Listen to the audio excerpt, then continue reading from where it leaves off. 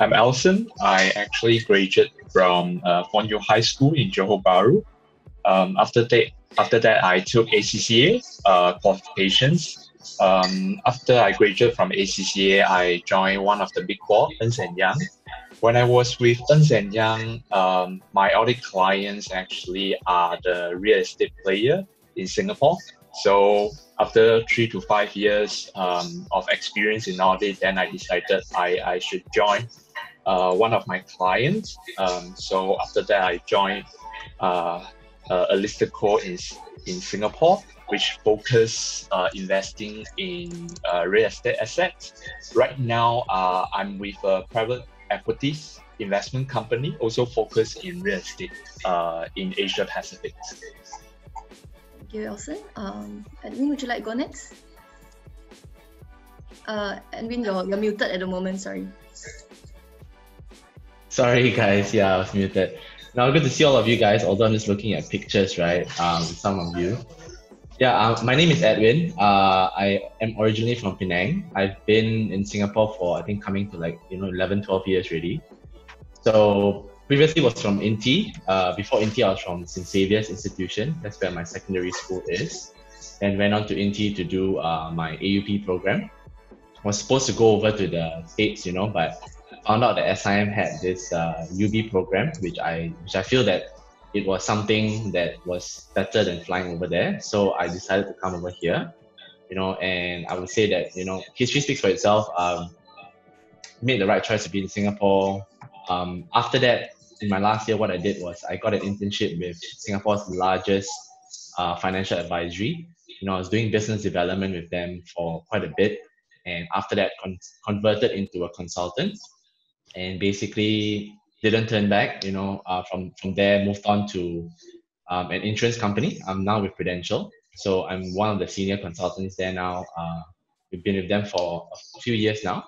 So pretty much where I started back in Penang until now, it's pretty interesting how the journey has moved on, and we'll share a little bit more as we go on later. So feel free to ask any questions. Yeah, so there's just a little bit of who am I and where I come from. Yep, over to you, Aaron. Okay, hi. So my name is Aaron. So I maybe similar to some of you guys, I was a graduate from SPM, and then I proceeded to take my A-level in Sunway College, JB. And after that, there was a blank period where I was struggling, maybe like some of you guys, like which uni to take on. So fortunately enough, I met SIM. So I signed up for a DMS, Diploma in Management Studies, and after that, I signed up for a Economics and Finance in RMIT for 3 SEMs. And for my last semester, I actually opted up for the exchange program in Melbourne. So I literally graduated in Melbourne, and I came back and I got my first job in UB. And it's been a year since I'm working in banking industry. Okay, thank you, Aaron. So all of you have had your experience studying in both Malaysia and Singapore. So if you could share, maybe why did you decide to come into Singapore? And do you find that there were any extreme differences between being in Malaysia and in Singapore? Any of you can start first. Elson, you can go first. Yeah. Yeah, sure. I actually don't find much difference between the environment in Singapore and Malaysia, but of course, being one of the largest cities, Singapore actually has to me has a lot of finance opportunity because there's a lot of MNC, has their regional headquarters here, and then in terms of infrastructure is pretty established. So I guess when I shift from Malaysia to Singapore, I think I didn't spend much time to readapt to the environment here. To me, it's pretty close. But of course, Singapore is just run in a more efficient manner relatively to Malaysia. But generally, the environment is quite close, I would say. And then the people here is actually quite close because speak English, Mandarin. So yeah, I don't see a big gap. Over to you, Evan. Yeah, I think I do agree with what Elson said. Culturally we are very similar, and I mean the question in my mind then was like, why not Singapore? Right, it's the closest to home. We still get all the good food. We still get whatever we can find. You want late suppers, we have it here. Yeah, but I mean, on a serious point is that in terms of perspective, and also once you graduate, what I had in mind back then was, am I able to secure a good career? And I think Singapore is a place where, like what Elson mentioned, it is the financial hub in Southeast Asia. Everyone comes in here. It's a very established country, and it's like a stepping stone to a lot of things. So for me personally, apart from getting a little bit more, I mean, Penang is a little bit more relaxed, right, more chill, and Singapore is a little bit more fast paced. I think that's the only thing that I had to adapt to, which, to be honest, took me less than a month, because there's so many things to do here, and there's a lot of excitement. So if you enjoy excitement, right, Singapore is something where I would say, yeah, it's a very nice place to be at. Yeah. Okay. All right, Aaron. Yeah. Anything? All right. So when people mention about finance, the first few countries came to our mind would definitely be US, probably China, and even Singapore itself. So one thing I picked up Singapore was, firstly, was close to home, because before then I actually almost signed up for Taylor College in KL. I already packed my stuff. I already bought all the cables, all the my shirt, my luggages, everything all packed, all done. Then suddenly there was this friend of mine like just dropped me a call like, hey, why not just try out SIM?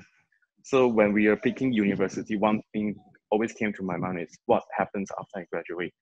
Yeah. So we'll put ourselves in that scenario that if I'm studying KL, I'll most likely end up in KL. So just for the start, I also want to try out different things like, hey, why not try out Singapore? And the fees wise, if you times 3 back to ringgit, I'm also paying the same cost roughly. So all right, SIM just came to my mind, so I signed up for that. And for culture wise, I believe most of you actually came into Singapore before. So culture wise, not much difference. But for the if you can see SIM just now during the video session, there you can see people from Indonesia, people from Korea, people from Myanmar. So from there, it's really good place for you to network around those people from ASEAN, especially. And the people you mingle around with, they are not just Malaysians, they are Singaporeans, they are like people from Vietnam. It's a pretty interesting place. Yeah. It's a multinational, it's an international school in Singapore. So it's a really good start. And if you want to have further your career in finance, Singapore is honestly one of the few leading countries as a financial hub. Yeah.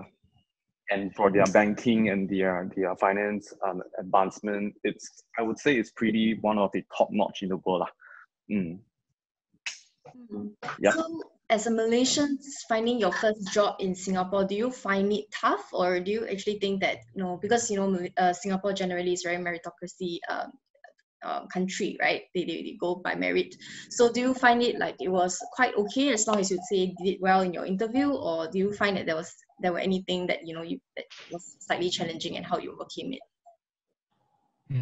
I will say actually not very challenging, because at the end, as long as you demonstrate that you have the right skill set and then you have the right experience, so I don't think it's difficult to land a job here. At the end, is because right now I'm also managers of a company. So when I hire a team member, a lot of time I don't really look at where they come from, but rather like whether they have the right experience, and then whether these people will have the right chemistry that will interact with the teams. So I think that is one of the special point in Singapore, because being one of the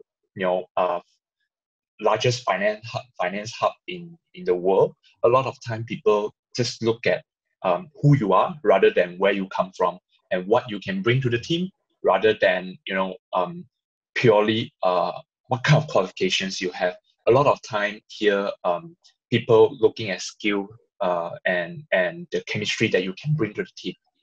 Yeah, that's true. Yeah, I mean, to be honest, I do see that more and more. So even in our industry, even in our insurance industry, we do some hiring in like internships and stuff. And I think one of the things that we look at now, ever since when we started, right, is really about what you can bring to the table. Of course, qualifications does matter, like, I mean, how well you do and how personable you are as a person. But I think at the end of the day, it's really what you can bring to the team, like what Elson said, because it's not about paper qualification anymore. It's really about how holistic as a person you can be. So I feel that getting a position here, but even back then when I look back, how many years now? I think 6 years. Yeah, 6 years ago, right? I mean, when we graduated, the first thing I would expect actually, people will ask which university are you from. To be honest, they didn't even ask that. They asked me other questions, which like, like how would you settle or how would you handle certain situations? How are you in school? What do you used to do? And then after that, they ask you actually, which university did you graduate from? So when I came back from the interview, I was actually thinking like, wow, nowadays people don't really put so much focus on actually where you come from, but rather what you can bring to the table. Yeah. Yeah, yeah. My turn, yeah. Yes. Yeah, go ahead.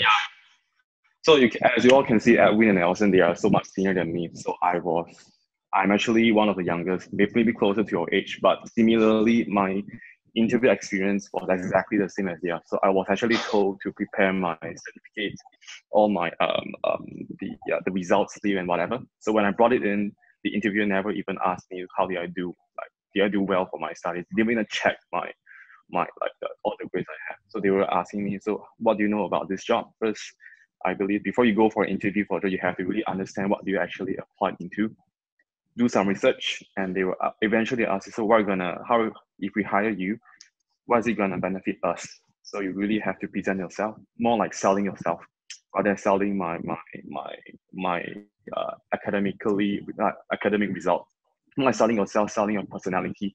So if the interviewer finds that you are actually a good fit to the role, yeah, they'll actually hire you. So it's all how you play the game, how to like sell yourself. That's the very complicated. Yeah. Mm-hmm. Okay, yeah, we can see that, results and academic achievement is one thing, right? But it's also what you have, what you can bring to the table. So in terms of studying in SIM, for example, like what do you think what helped you to, get your first job or the job for Elson, like this job subsequently? Yeah. So what do you think, has helped, in terms of from SIM? Yeah, because I took ACCA first, then subsequently I took a master in professional accountancy with SIM. So during the program, I guess the biggest takeaway for me is critical thinking. So at that point of time, I very appreciate that the program was designed pretty well because the whole program, this master is actually a path for ACCA student, which mainly focus on the exams and just studies. But then this master actually prepared me to write a papers and then also to present how to put your thought into papers, because in ACCA the structure is a little bit different. It's like in 3 hours you just put everything what you know into the paper, and then maybe 2 months later then you will know whether you pass it or not. But then this master program actually prepared me preparing a papers. So let's say there's some discussion at that point of time. I still remember was the Brexit that was the biggest global topic at that point of time. And so the school actually has a lecturer that is very experienced in finance. So from his point of view, then he guide us like, okay, what's the thing that you need to consider? So actually from there, I start to realize, okay, although I have like at that point of time, I think I have 10 plus years of working experience, but actually it opened a new window for me to see the finance world in a different perspective. So I really appreciate that. And then at the same time, because as I am actually also understand that, being an ACCA student, a lot of us may have the technical knowledge, like the accounting knowledge, but we might need some help in terms of preparing the paper. So at the same time, actually, the school also prepare a writing course for us to guide us on how to prepare the table. Because in business, how we write, or in academic, how we write the paper are pretty different. You know, how to present your thought to the folks in University of London in London, versus you write a very straightforward email, efficient email, are pretty different.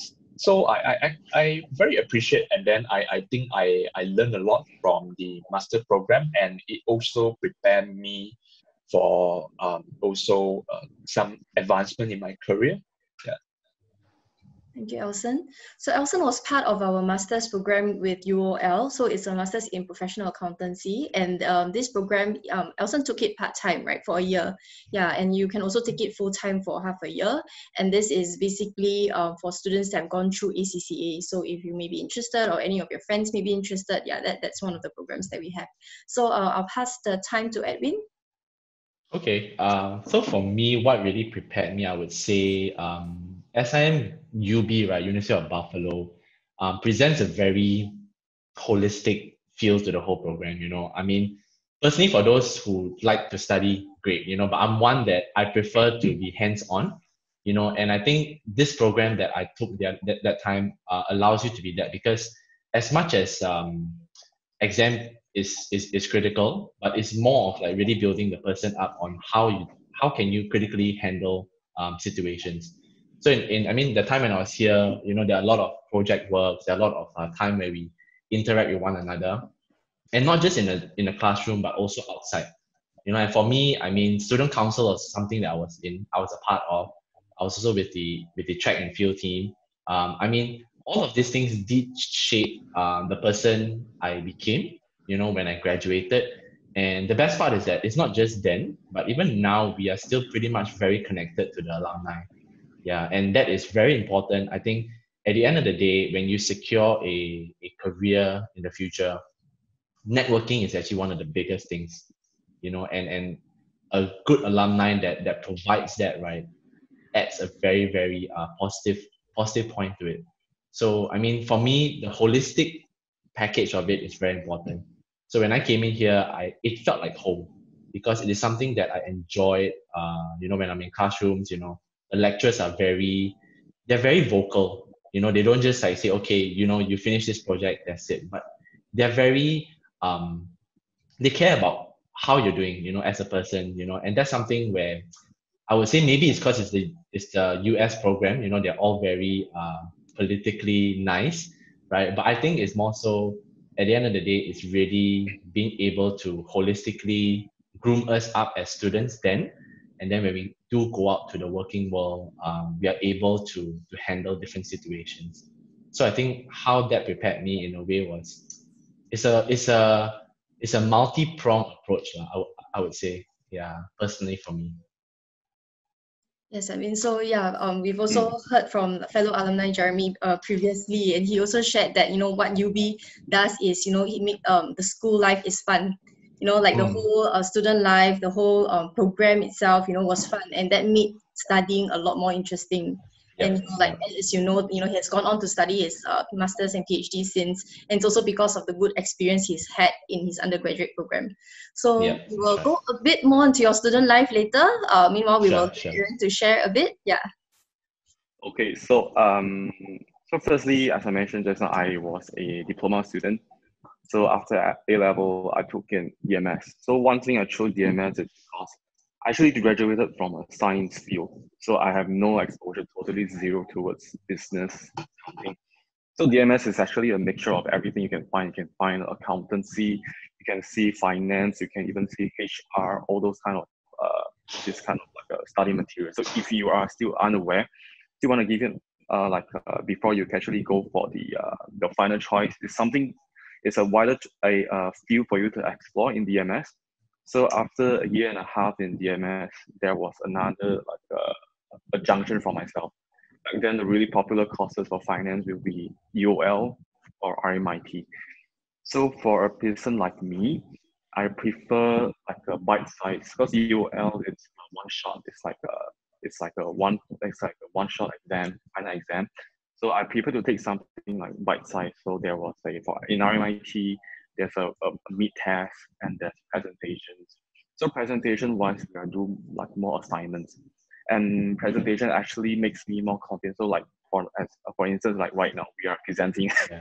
So it's literally you are actually developing your skills along the way, and you are working together with your friends, with your peers to actually get the assignment done. It's not just by your own self, it's like how you manage with your friends, how do you actually organize everything neatly, organize the tasks, everything. And one thing about MIT is the exchange program, which I'm grateful for, because it was the last year of my STEM. So I just wanted to give it one last shot. This is my only chance. So I actually signed up for the exchange in Melbourne.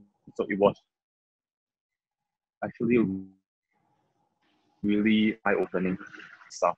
And in school, in SIM, normally it's like lecturer and tutorial, we are all combined together.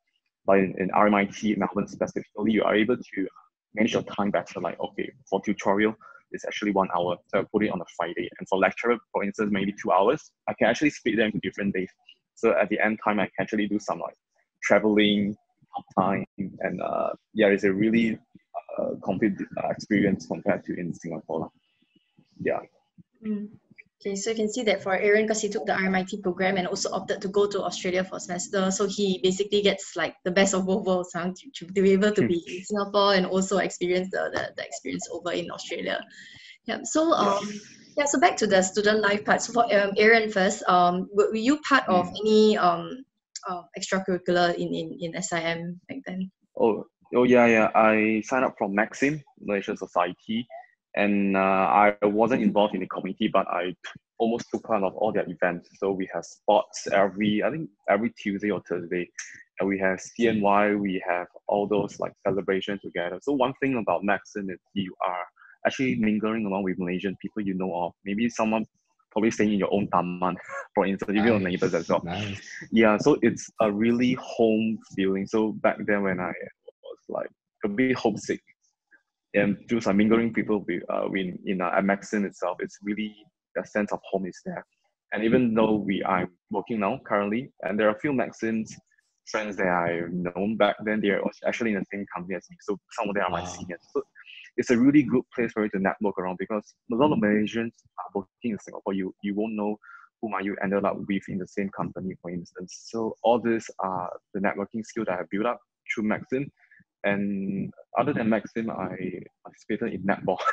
It's a sport event. So every week, once every week, I get to train out myself, get to mingle around with different people. So yeah, those are the two societies which I sign up for. Okay, thank you, Aaron. Yeah, so as you can see, Maxim is like a home away from home for a lot of the students, like especially if you're from, say, East Malaysia, and home is very far away. Yeah, that you still have other friends, and like another family of yours in Singapore that you can meet up with all the time. Yeah, and then of course netball, which is interesting, and yeah, and a lot of people can take up sports that they never did before, in SIM, like a chance to push yourself and do something else that's a bit different. Yeah. So Edwin also is pretty active in his student life. If Edwin, you could share a bit. Yeah, I think for me, like I said, when I came to uni, one of the biggest things is really to make sure that I have fun. Like you come to uni, of course you want to study, right? But at the end of the day, it's really about having fun. Building that community, and one of the actually two things. I mean, first thing was the student council. I was part of the student council. I was actually doing writing. I was in the editorial. And in the student council, it's a really interesting mix of different people from different backgrounds. Yeah, and I think that's the beautiful part about being in SIM is that you're not just only interacting with Singaporeans, right, or your fellow Malaysians, but you're interacting with a lot of people from around the world. And most of the people until today we're still friends. I've got friends from Vietnam, friends from the Philippines, even some as far as even like certain countries in Europe. Right, we're still friends, and that's the part where for me in the student council it was fun because we did a lot of not just have fun, but we do have like community activities where we do reach out to the creator community, and that's the part where as a young student coming into Singapore, right, you're exposed to a lot of different opportunities. You get to see the different side of Singapore, right? Not just the hustle and bustle of Singapore, but you get to see, go into like the fabric of Singapore. So being in the student council allowed me to actually do that. And that was something where I really appreciated. And of course, on the more health and fitness side, I joined track and field. I was trying to figure out like what best to do, because I wanted to join badminton. As a Malaysian, we all really like badminton, right? And somehow or other we think that we are like Lee Chong Wei's brother or something. I mean, for me, can lah, because I'm quite close to where he originally came from, right, Penang, right? But unfortunately, I wasn't good enough. So when I went for the tryouts, it was hilarious. I got my butt whooped, by really good Singaporean players. So I was like, okay, no. I'm not going to embarrass my fellow Malaysian people to join the team. And then like, wow, it's so sad, right? Like a Malaysian cannot beat a Singaporean in Singapore. I mean, in badminton. So I ended up going for track and field, which was great, which I used to do in high school, in secondary school, but it was fun because track and field allowed me to try out different sports. I used to just run, but we did a lot of things. In my senior year, I remember because our team was so big, I told them, I said, you know what, I'm willing to try different sports. So I ended up doing javelin and shot put. Can you imagine a sprinter doing javelin and shot put? And I'm not like really big or like strong or muscular, right? So it was hilarious, but it was fun. At the end of the day, we didn't win that year, but we had a good run, in the inter-varsity games where we compete with other universities. So like you do compete with big universities, like other bigger universities like NUS, NTU and stuff. So track and field was fun. Yeah. So in terms of student life, those two extracurricular activities really kept me rooted. Not just being able to like be in a community, right? But it's also to build a lot of different friendships. Yeah, and most of the friendships until today, we have graduated a few years back already. We're still all really good friends, and then we do, still keep in touch, do help one another out in their respective careers that they're in. So I think that is the win, lah. At the end of the day. Yeah, that's for me. Okay, thank you very much for sharing, Edwin. No problem. Yes. So, okay, the next one, let's go to Elson. So, you've been in Singapore for quite a while. So, how would you find it, to cope in Singapore in terms of, accommodation or expenses? People always say Singapore's a very expensive city to live in, but how true is that? And how would you help people that are about to move to Singapore and considering it? Yeah. I think, okay, from like working adult perspective, I think that's manageable because yes, you're looking at, let's say, the dollar sign and then you translate to ringgit, it looks very expensive, but don't forget that at the same time the income is in Sing dollars.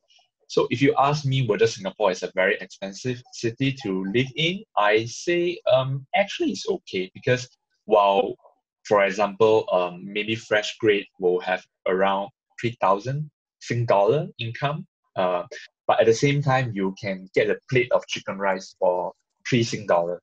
So relatively, that's not too expensive. But from a student perspective, actually, I think that's manageable as well because when you look at staying in Australia, US, or UK, I think Singapore accommodations and expenses is still a relatively affordable options. So I don't think it's very hard to cope with the expenses here. And then, in fact, I think if works here and live here, actually, it's pretty comfortable because you don't need a car. I mean, car is an option. It's not a need because the transport here is so efficient. Every 2 minutes in the peak hours, you can get on the train, and then in 30 minutes, then you can arrive from your place to your office. So yeah, I would say the living expenses here is actually quite manageable. Okay, thank you, Elson. Edwin, Aaron, do you all have anything to add on to what Elson has shared? Yeah, I think I can just share a little bit. Oh yeah, sorry. Yeah. I totally agree. Yeah, you said. Totally agree, right? Yeah. I mean, for me, when I look back, when I first came to Singapore, I'm not gonna lie, like the first week was like everything you're converting in your mind. It's like, okay, if I buy a plate of chicken rice, it's $3 Sing. But no, it's 9 ringgit. Oh my goodness. Like it's so expensive. But that happens only for a week. I think all of us, when we first go to somewhere new, we're gonna definitely have that kind of that kind of mentality or kind of emotions, right? But living here after that, right, you do realize that the cost of living here is actually relatively cheaper. You know, contrary to popular belief, right? A lot of people think that Singapore is very expensive, you know, because and made so by, you know, crazy rich Asians, right? The whole world probably thinks Singapore is the most expensive city. Yes and no. As a person living here or as a student then, I realized that actually accommodating to in terms of like how the food that we eat, you know, the places that we go, the things that we do as a student, like, you know, you hang out, right? You actually don't spend that much. You know, I can't say if some of us here really like to do online shopping, then I don't know, God bless you, right? But if you know, live like a normal person, you know, like all of us would, it's actually cheaper, to be honest, you know. And I can back that up now because I'm in the finance industry. You know, I help people with their finances, and I do see that at the end of the day, right? If I compare person A in Singapore versus person B in Malaysia, same job, same career path, you know, started everything the same. The person A in Singapore actually is is better off because not because you earn Sing dollar, right? But because of the cost of living. You know, so Yeah. in terms of cost wise, to be honest, once you're here, you do realize that it's actually cheaper to be here. And of course, if you're thinking of going to overseas, that's a different ball game altogether. Yeah, but I think Singapore being a first world country, right? You would think that's expensive, but it's not. Yeah, it's not as what most people think until you come here and then you realize it. Yeah. Mm. Okay, thank you. Aaron, you wanted to add on something as well? Yeah, yeah. Okay, so for my case, right, I stayed in Singapore and I stayed in Australia before. So back after that, when I came back, so there was this publish about the living cost. So Singapore was one of the top few, like the top end, like the high cost country. Then I was like, huh, it's even way higher than in Australia. So I was like, huh, is that really the case? Because in Australia, the rental is almost double of what I'm actually paying in Singapore. So Mm. Singapore, there are a few ways for you to cut down your costs. First and foremost is sharing. So by sharing with a friend, you actually cut the cost by half. And the Yep. food wise and transportation wise is really reasonable. For my case, right, when I was in diploma, first came in, same like you, Edwin. I actually struggled for a month. $3 at time three, $9. When I came back home every Friday, my mom, so how much do you spend for your food? I said $3, then it's 10 ringgit. So that was actually the initial phase where everyone, I suppose, that Yes, everyone will yes. struggle. But if you're doing the costing in ratio wise, it's actually very much affordable because let's say $3 chicken rice, but if you're in KL, chicken rice there is like 10 ringgit. So it's like three times. So if you don't do the multiplication, it's actually just nice. And for working adult wise, if you are in those city in Malaysia, definitely you're gonna need a car for instance, because the public transportation there is not as developed as Singapore. Singapore, we have MRT, we have a lot of direct buses. So all the transport costs being like in ratio wise, right, it's actually much more easier for you to save up your first bucket of gold. I have Yep. seen people coming in, they actually apply for PR in Singapore because that's from their personal experience. My customers from the bank. In KL, they are both postgraduate. They are holding a master degree, but when they're working in biotech company and they were in KL previously, their pay was around 5 to 6K ringgit, but wasn't enough for them to afford a house because the living expenses there were really high. Wow. So they came into Singapore, they got their PR, and a few months later they actually opt out for HDB, about 600,000 Sing dollars. So they actually shared with me how they actually they changed their career to Singapore, and their earning capacity is so much higher, and they're able to save up more because every $1,000 you save it, 3,000 ringgit. So something like that. So Yeah. I would say studying here is a really good investment. Every single penny worth it, really worth it. So I'm actually really grateful for our first decision to actually study here and eventually end up here and working here as a whole. Yeah. Thank you, Aaron, for sharing. It's interesting to know also the reality of it, from real personal experiences that we all know as well. Yeah, so let's get back to Elson again.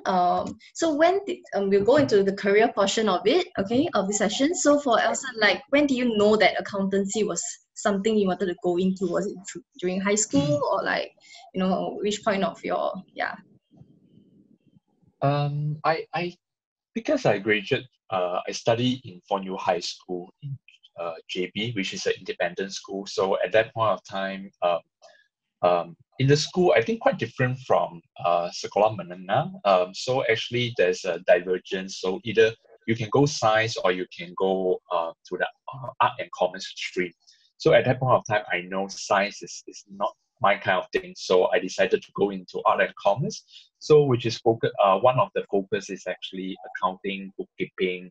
So at that point of time, I still remember my high school student, but my high school teacher tell me that accounting is like your second life in your study. If let's say you didn't do well in your science paper or you didn't do well in all the language paper, this is a fresh start. You can start everything all together because everyone will be on the same starting point, debit credit.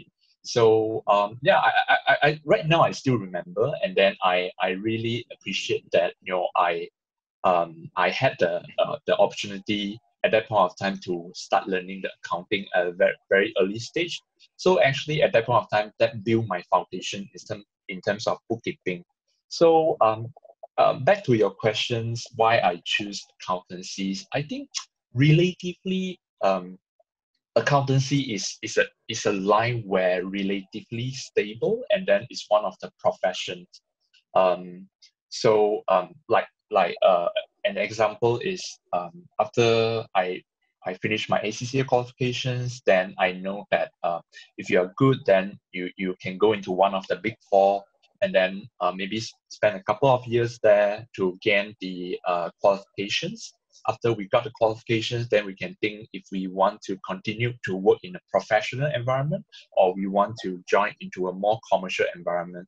Commercial environment means that we will be the one that prepare the financial accounts. We will be the one that prepare all the financial reports for the management. So I found that maybe professional environment is not what I really like. I actually like to hands on and then do the numbers by myself. So at the end, after I got my qualifications, then I joined one of the listed co in Singapore. Um, so for why I choose accountancy, I think it was because um, that is something that interesting to me. Because every time when I see that the balance becomes zero, then I was like, yes, I did it.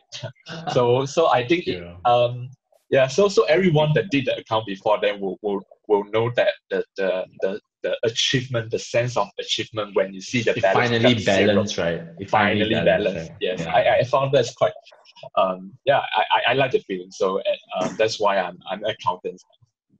Okay, thank you for sharing. So you can Nice. see also, yeah, it's a nice story, and also to know that, oh, okay, it all started all the way from high school, something that your teacher said, yeah, which is amazing. Yeah, thank you for sharing. Edwin, what about you? How you studied sociology in UB? Yes. Yeah, so Yes. how I did think you decide to make the switch? Yeah.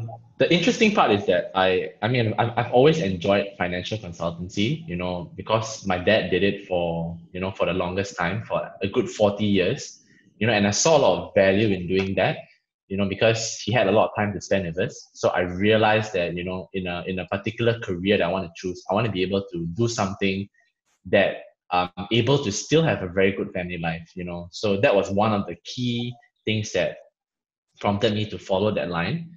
And the interesting part is that why I end up graduating with a sociology degree was interesting because I actually went into UB doing business. Back in INTI Penang, I was doing business courses, business modules, and that was the kind of direction that I wanted to, and of course, when I came to UB, all the business modules was fun. Some of it was a little bit challenging, right? But then I stumbled upon sociology, which to be honest, at that point of time, not many people were doing it, and let alone to graduate with a degree with sociology was something that is pretty much unheard of, right? A lot of people with psychology, business, what else? Bachelor of Arts or whatnot, accountancy, like Elson, right? Yeah, but for me, I was like, hey, sociology was something that is very interesting. So in my line of work, I already knew what I wanted to do. I wanted to go into the financial services industry, which is financial consulting, right? And I knew that at that point of time, I didn't need to have a specific degree, right? But as long as I had a degree. So to me, I felt that it would be a good talking point or a starting point, right? Whenever people ask me, hey, you're in this industry, what did you graduate with? Then usually when I show them my name card, the first thing they'll look at is not my name, not my position that I hold, or the awards or the number of years that I've been in the company, but they'll ask me, you're in financial consultancy and you're a sociology graduate? So to me, it's like, yes, that's a win because that's the first thing that they realize, right? And it opens up a door of conversation. And in my line of work, it's all about talking to people, understanding them. Like for Elson, his joy is to get the balance, right? To zero, to balance. For me, my joy is at the end of the day, all my clients, they need to get their balances from zero to a very high number that they want to get. That's my joy. So when they're able to do that, right, it's something that brings a lot of satisfaction. Yeah. So for me, doing sociology, at the end of the day, it's not just about doing sociology, but in UB itself, um, I did take a lot of business modules. So it does intercross, and at the end of the day, when I graduated, I felt that I graduated with actually more than just one degree because I had the business knowledge, I had the finance knowledge, I had the economics knowledge, but I also had the sociology point of view, yeah, which was a really, really plus point. So until today, I've graduated coming to, many years. I'm not going to say how many years, right? But every time when someone picks up my name card, that's the first thing that they ask. Like why do you have a sociology degree? And then that's how I start talking to them.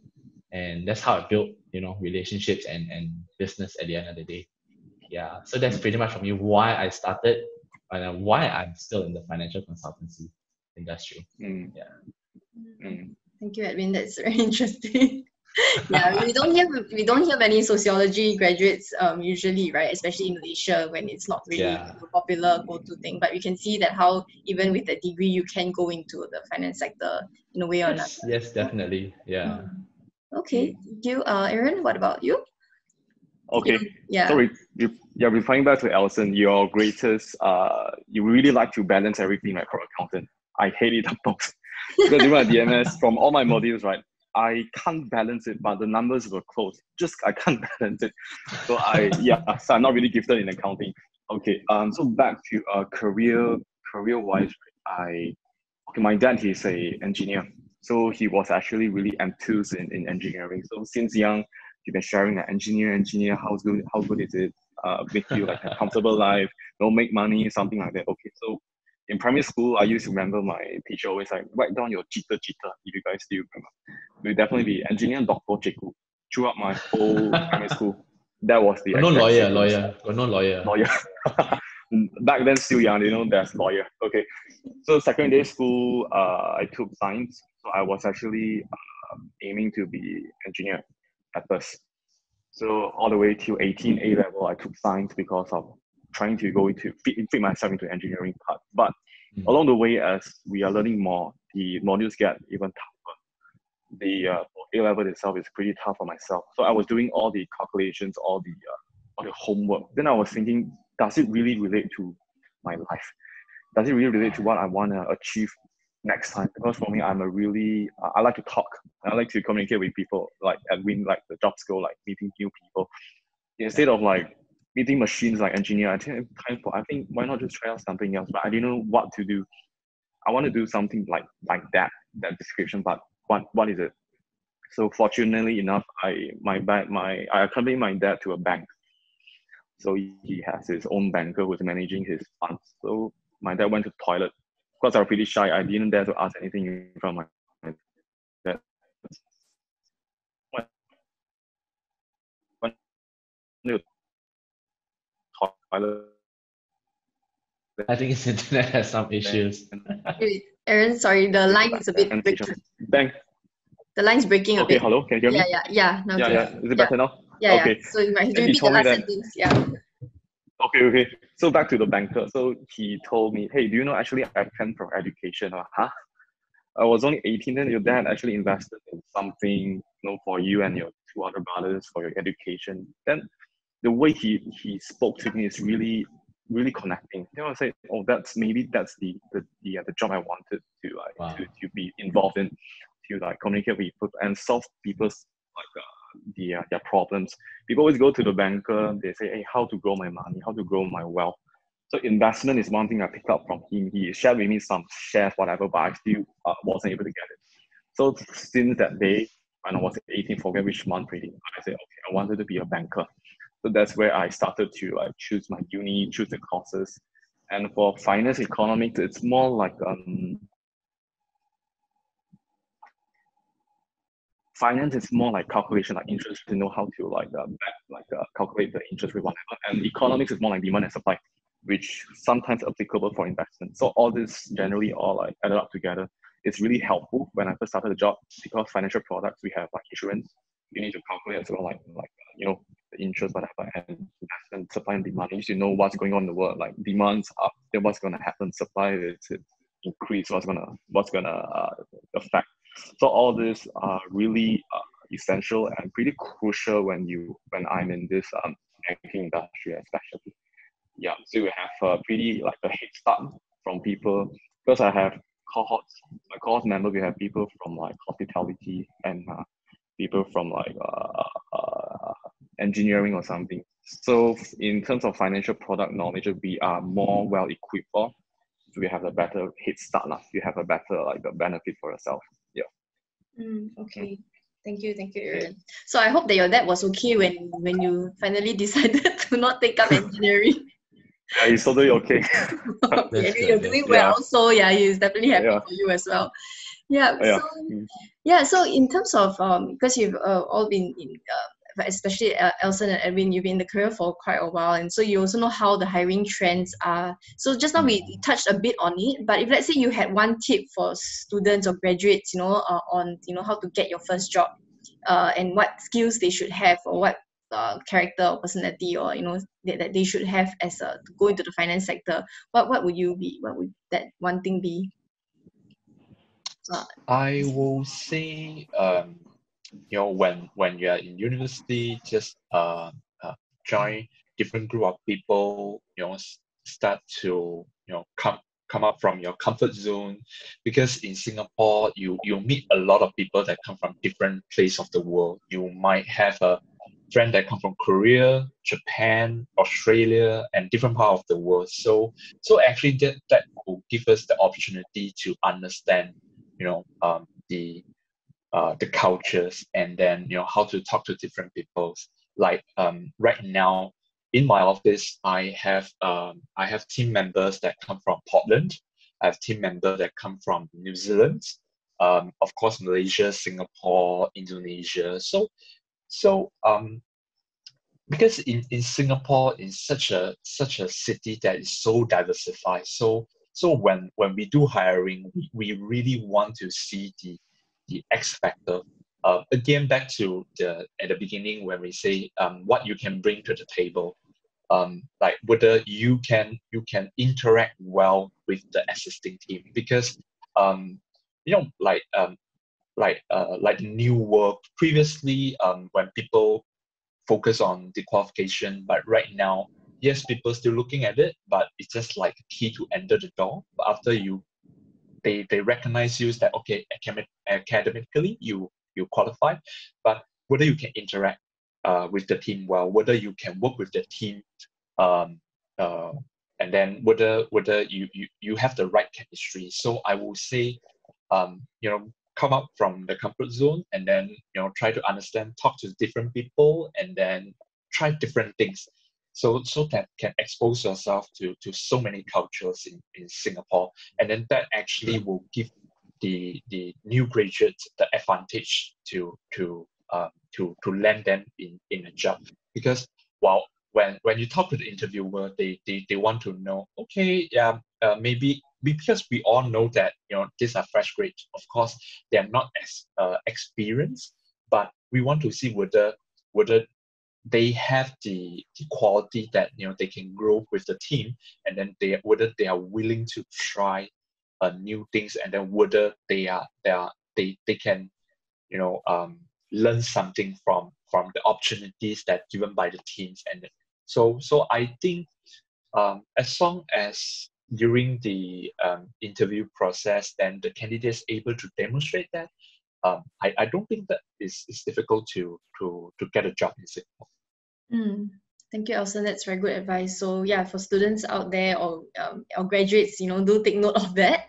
Yeah, and Edwin, do you have anything to add on to this? Yeah, I think job application, or rather, looking for a career, right, doesn't start in your final year, to be honest. What employers look at, or what we look at nowadays, is that what have you been doing since the start of your program? Excuse me. Yeah, it's not just about, a lot of people would tend to only start looking for internships or careers, jobs or whatever at the final year, towards the end of their education, right? But in Singapore, what I want to tell you guys is that the advice is, once you're in, right, connect yourselves to as many opportunities as you can find. Yeah, because at the end of the day, when you come to an interviewer's table, yeah, first thing is, yes, we will look at your qualification, right? We will see, okay, you meet the criteria that you can come in. And usually we don't do that. Usually, personally for me, like I shared, usually my secretary will do that, right? They will look at, okay, this person qualifies. But when we come, the first thing I want to know is that, to know who you are as a person. And not about your relationship, your boyfriend, girlfriend, no. But what have you been doing in your, entire 4 years of, university so-called journey, right? Do you spend time just with your books, right? Or do you just spend time going out to say, hey, I want to plant myself in the community. I want to find out more different opportunities, how I can, grow what I'm studying. Yeah. So like, for example, if I'm studying sociology and I'm doing business modules, I do plant myself in different areas that allow me to network, right? And in between, if I can find opportunities, right, to go into the certain field, I would do it. Yeah. So the job application doesn't start. I mean, my advice is very simple. The job application doesn't start in the final year, but it actually starts the moment you step into university. Yeah. So, that's the main point for me. Okay, thank you, Edwin. So yeah, for students, if you're in school, do join the student life, or whether if you can get an internship, even though Malaysians can't work in Singapore under student pass, but you can still either go back to Malaysia to do your internship, or you could join CCAs and build up your leadership skills along the way. Yeah, and for Aaron, because you are the freshest graduate among the three here, so in terms of your own experience, what do you think helped you stand out during your interview? Okay. Okay, I'll share something embarrassing. So actually, I did 2 interviews before I gotten a job. So first job offer was actually from OCBC. I actually fuck it up. So back then I was just thinking how to make my next interview even better. So I actually restructured my resume. I did everything from start. So throwback to uni life. My first resume was all about studies, like what they achieve, rather than the curriculum, the soft skill that you have, like leadership role. So as you are in university, you actually have a lot of opportunities. That actually university is the best in my life. Sorry, Aaron, you're breaking up a bit again. You get live to the hello? Hello? Hello? Okay. Yeah. Okay, I think it's working. Okay, is it okay? Yeah. Okay, sorry about that.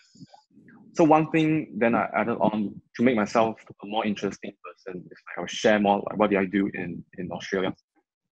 Because Australia, I was actually a leader in a room supervisor in a hot pot shop. So I began to add all these things in. So all these things are only only possible if you are able to take the first step out of the comfort zone, rather than just like being a student, like studying. You make time even more like you make full use of your time. You can also get exposure more like in medicine or even some societies, some clubs. You can be the secretary, president, whatever. So all these things, right, are the really plus bonus, because in Singapore there's a lot of undergraduates coming up every year.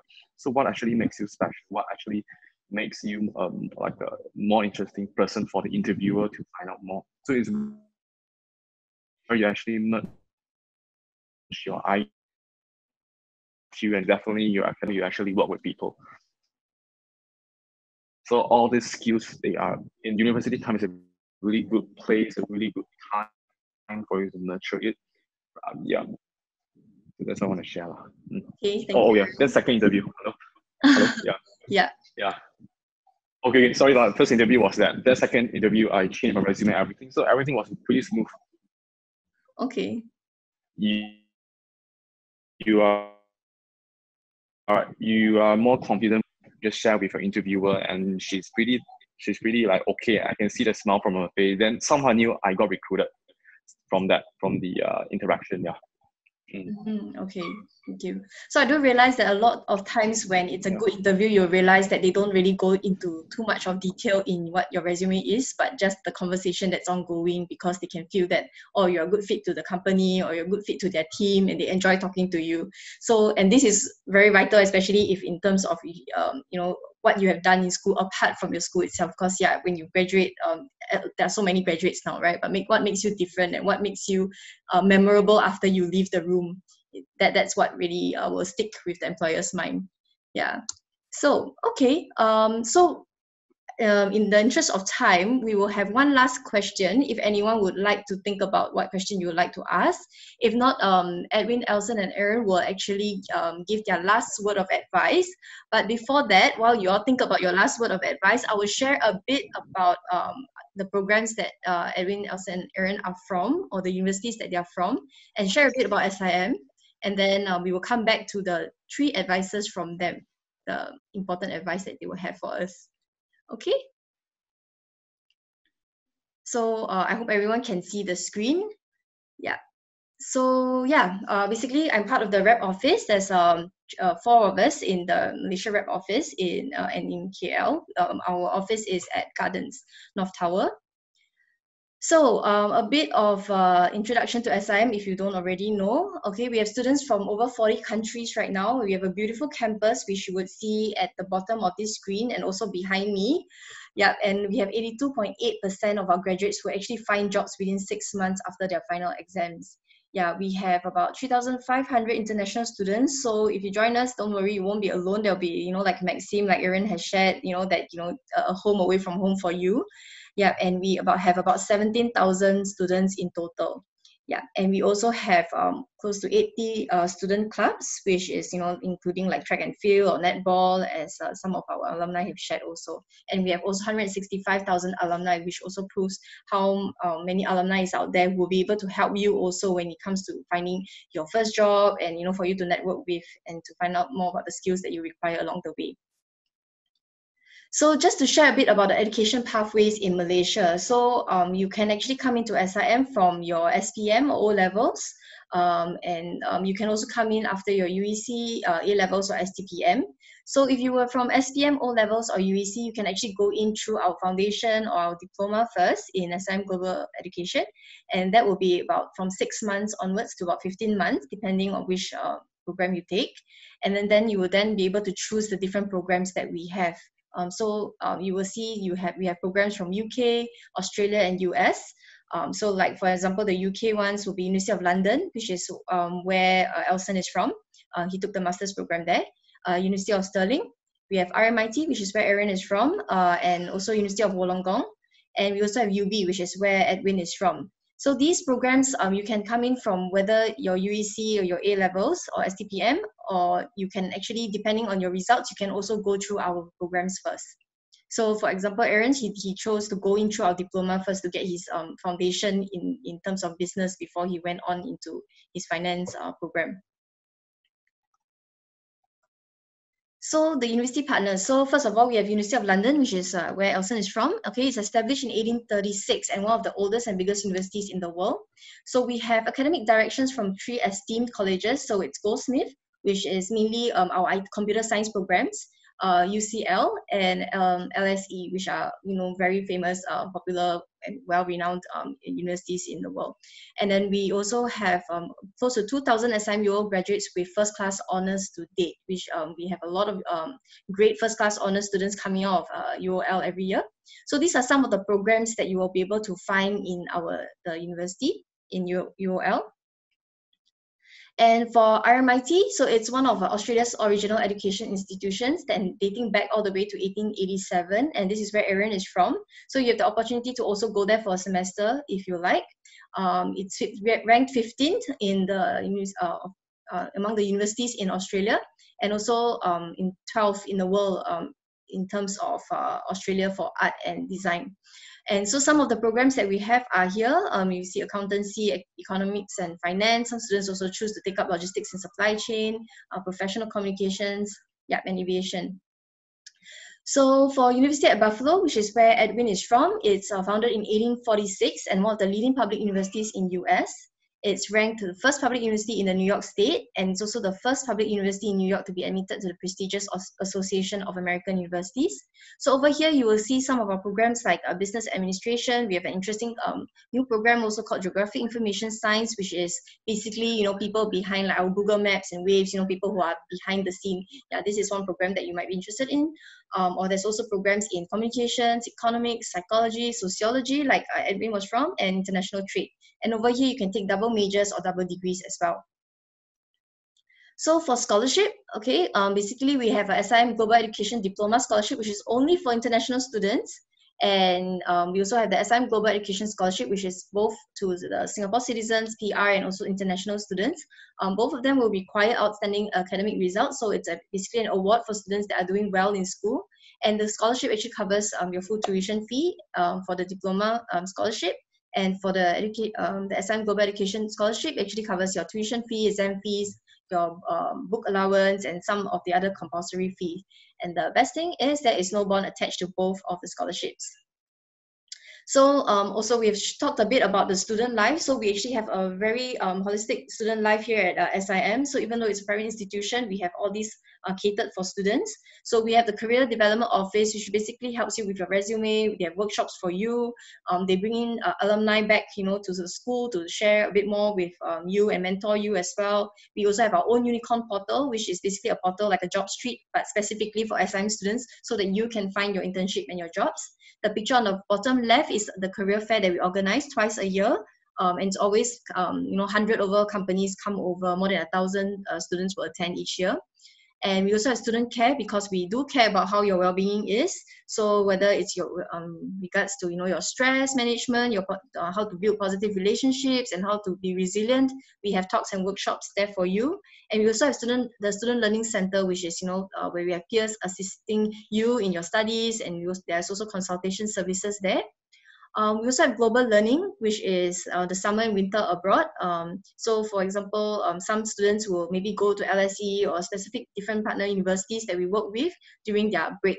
So for example, University of London, they have a 3 months break. Where do they go to? They can go to another country's university to have an experience there. So, and these exchanges can be from 2 to 8 weeks, depending on how much you're willing to spend on this. So there is an opportunity to go overseas, even though you come over to SIM. And then last but not least, our student development. We have over 70 clubs, and they're very, very interesting clubs, like fencing and areas that people don't use. Maybe in Malaysia, we don't really get a chance to do in our high schools. But then there are a lot of students that actually do take part in all this, and get exposed to different types of clubs that they were not able to before. So there's also student council, which is like, for example, Edwin in the UB student council, being able to plan events for the students of UB. And there's sports and fitness clubs, like Aaron joining netball and Edwin joining track and field. Arts and culture clubs, special interest clubs. There's also things like in terms of religion, for example, if you're in a Christian fellowship, or areas like this. And also the International Student Club, which is like Maxim, which we mentioned earlier, for Malaysian students. So if you have any questions, please feel free to write to us over here. Our office is over here as well. We will be starting work next week, back in the office at least. So please feel free to drop us an email, and we will answer to you as soon as we see your email. And yep. So next week we have one session on IT. So if you have any friends that are interested, or you may be interested in maybe IT as well, we do have a session next week, and you can register at this bit.ly/cc_IT. So we have a student from our University of Wollongong who will be sharing about his experience and how he's working now in Singapore. So thank you very much. This is my part. So now we will get back to the advice, the important advice from the three of our alumni here.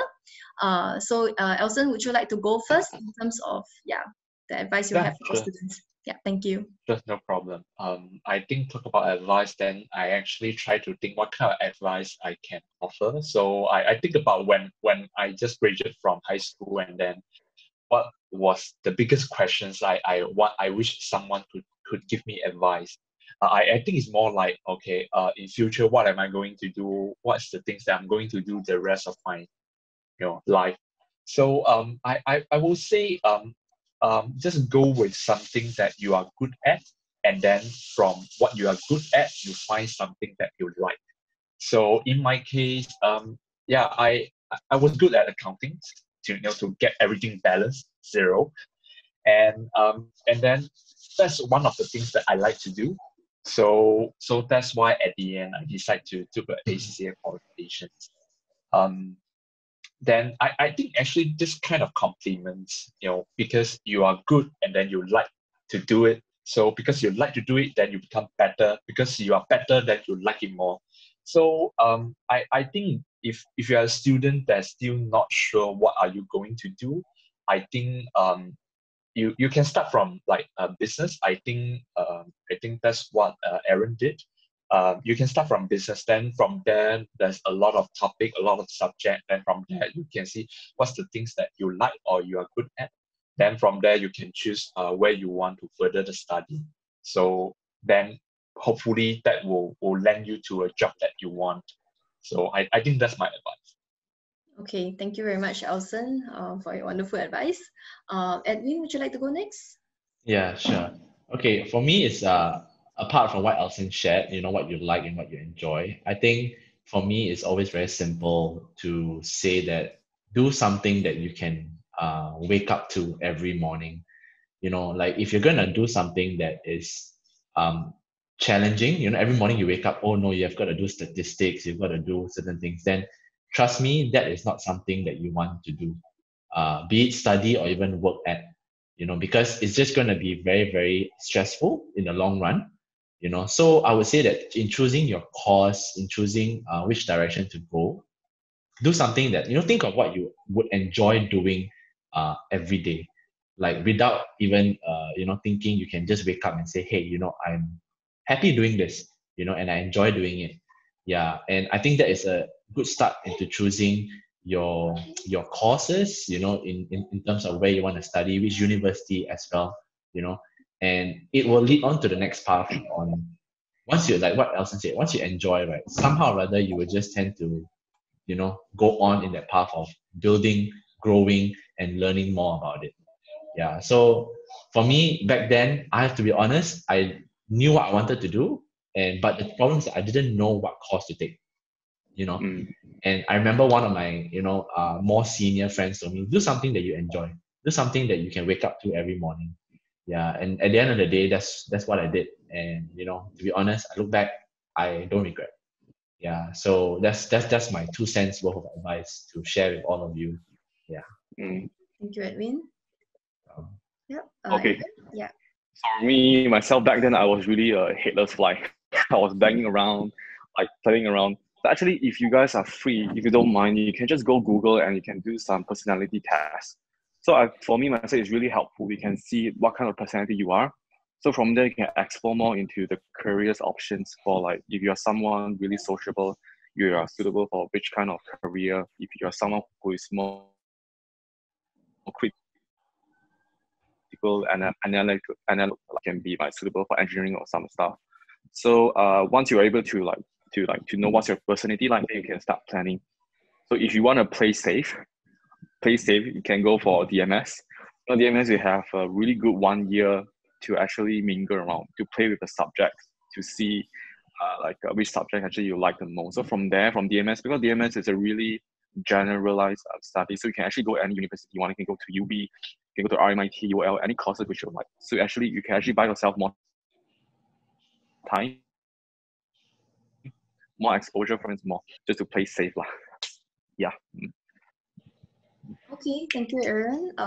Yeah. So yeah, like Aaron mentioned, yeah, the diploma is one good option that a lot of students choose to go to, because it's also sort of like the first year of your university. Because straight after that, you go into RMIT and it's a year and a half left, right, to graduate. So a lot of students do choose to go to the diploma first to see which area of finance maybe that they're interested in. So, and yeah, Elson and Edwin did mention also about choosing something that you like, because if you like and are willing to wake up every morning to do this thing, you will just snowball into something that's better and greater, because you already have an interest in it, and you also do well in both your studies and your career. So thank you very much, Elson, Aaron, and Edwin, for your time today. We really appreciate you sharing with our students here in Malaysia. So yeah, if anyone has any last questions, which I don't see any at the moment, but if there's anything else, please feel free to email us and we will answer you accordingly. And if you have any questions for this alumni, please also let us know and we will direct the questions to them. So if not, everyone, thank you very much for joining us today. Have a good long weekend, even though you will still be at home regardless, but I hope you have a good weekend. Selamat Hari Raya to anyone that's celebrating it. Okay, so thank you very much again. Thank you, Elson. Thank you, Edwin. Thank you, Aaron. Take care. All right. All right. Take care. See you guys. Have a good weekend. Bye. Bye. Bye.